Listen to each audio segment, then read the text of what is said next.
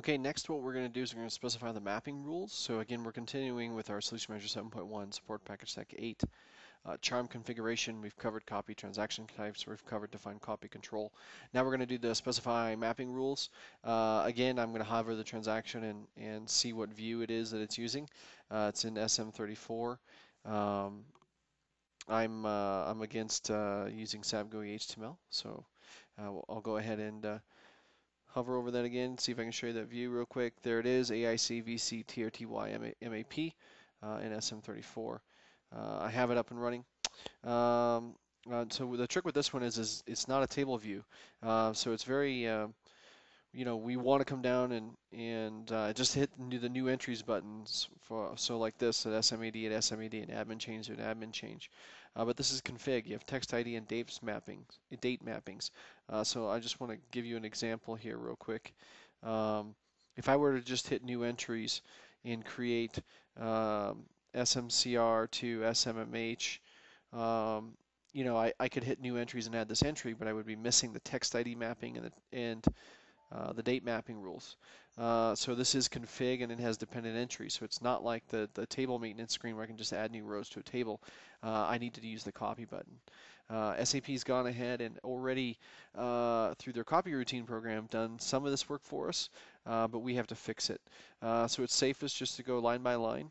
You can see that there's a project type for each one. So typically there's 4. So implementation project, maintenance project, template project, upgrade project. You can see external reference is blank, but everything else is checked. So we're going to do the same thing when we do the copy button. So on this one, we're going to go ahead and hit the copy button. We're going to say ZMAD to ZMAD. Everything else is exactly the same. So that one has been copied, right? I believe we can also select multiple at the same time. I'll go ahead and validate that right now. So we can go ahead and hit ZMAD, ZMAD, ZMAD, maintenance template upgrade, hit the enter button, and it says number of entries copied, which is totally fine. Okay. Save our entries, click the back button to get the full grid row again. Go back down to ZMAD. Now we have to remove the ones that are unused. So you have these SMADs that are not going to get used, and you have the ZMADs that are. So we're going to go ahead and hit the minus sign. Hit the save button just in case. There we go. So that ZMAD is done. Now we're ready to do ZMCG.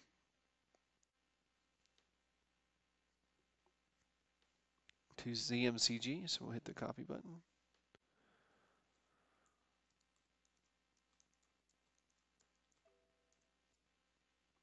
Okay. Press the enter key. Number of entries copied and save. We're done. Page back down.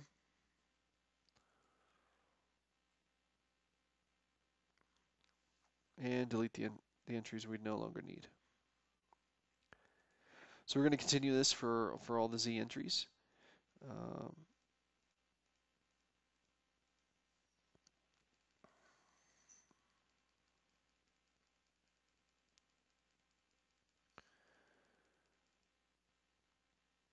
So we'll do ZMCR right now. Okay, we've got them all highlighted. We hit the copy button.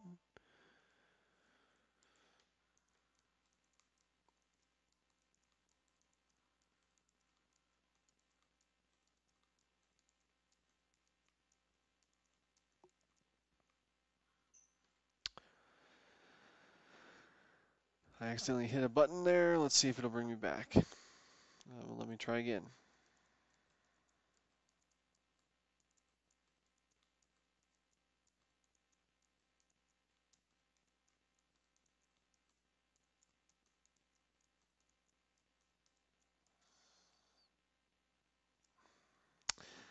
I hit that wrong button again.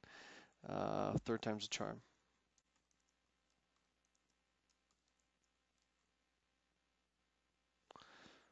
Boy, I'm having a heck of a time here.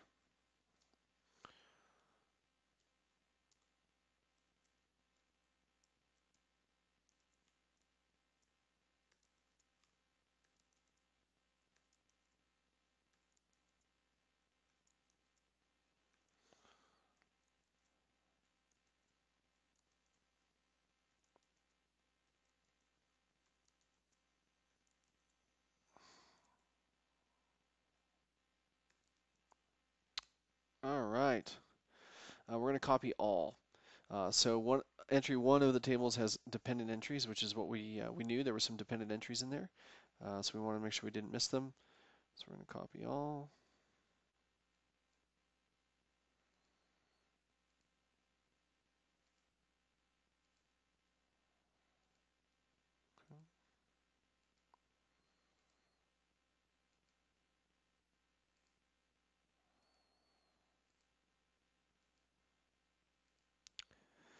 Slow process, but again, if you just added the new entries, you would miss the dependent rules for the text procedure, the text and the date mapping. So for those of you wondering, the date mapping works for RFC to normal or urgent, so that when you have a requested by date in a request for change, that date is then copied to the normal or urgent change. So that's how the magic happens behind there.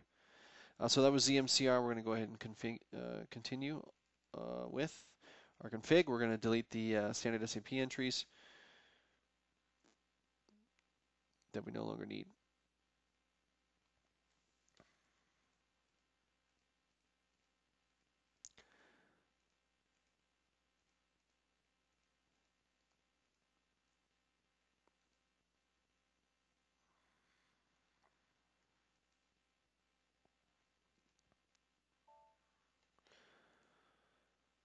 All right, ZMCR is done. We can go ahead and wrap up the rest of them here.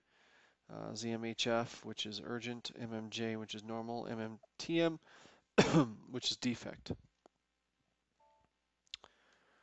So same routine here.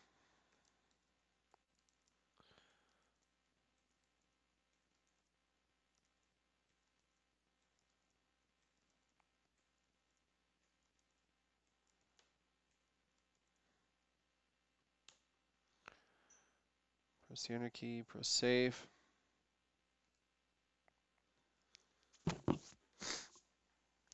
And we're good to go. And delete our SAP entries that we no longer need. So let's go ahead and wrap that up.